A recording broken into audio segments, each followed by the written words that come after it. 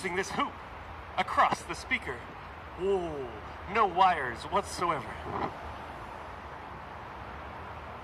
How does it do it?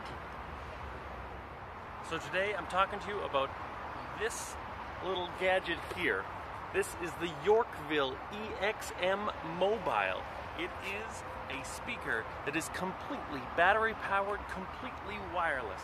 This is it. This is everything you need right here. Let's walk through this. It has plug-in power. That is your charger, or it operates off of the power. You have 3 channels. One of them is Bluetooth capable. The other 2, standard plug-in. You have your levels for each one.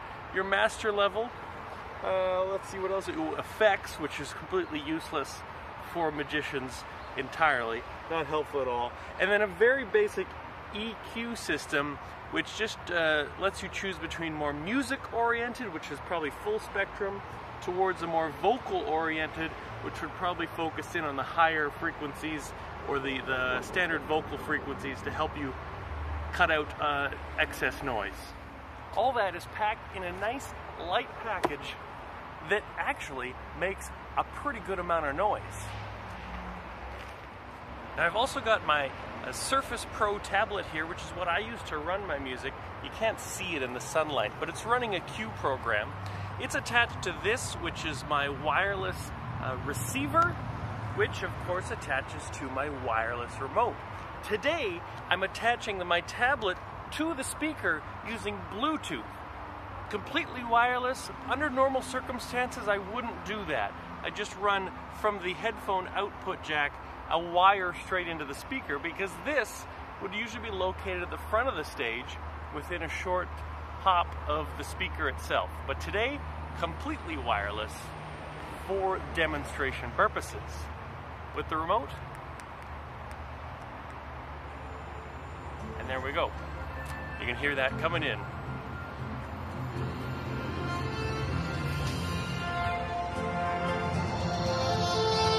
Now playing music completely wirelessly. And then there's one more piece of our wireless audio puzzle, which is a microphone. I'm going to try this out, awkwardly put on with one hand. So I've got my Countryman style microphone, not Countryman price. I pay about $20 for these. I really like them. They're affordable enough that they're almost disposable if they happen to break. That is attached to your standard transmitter belt pack unit. I prefer these to any of the behind the ear or the head worn ones. I like to keep it light on my head and just have that attached to my belt. My preference. That's standard. What you may not be as familiar with is this. This is the receiver that goes with this.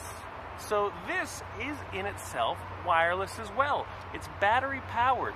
It's built to go on video cameras much like this. So the camera doesn't have to be plugged into power in order to power this.